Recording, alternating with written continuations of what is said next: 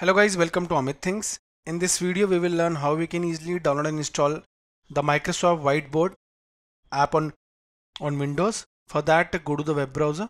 I am using Chrome, you can use any web browser. On Google type Microsoft Apps. On Google type Microsoft Apps. Now click on the official website apps.microsoft.com and herein type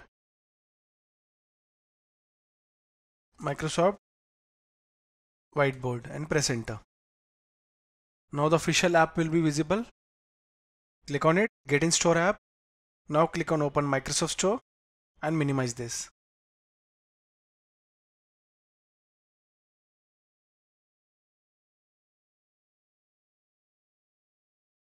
Here and click on open because we installed it before, else you could have clicked on get.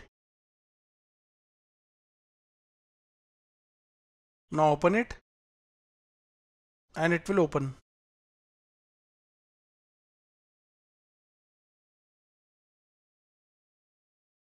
Here it is, the whiteboard is visible. Click on new whiteboard and create it. Here it is. Okay, so now you can close it if you want, and if you want to open it again, you can type Microsoft Whiteboard. That's it, and click on it to open it again. Here it is.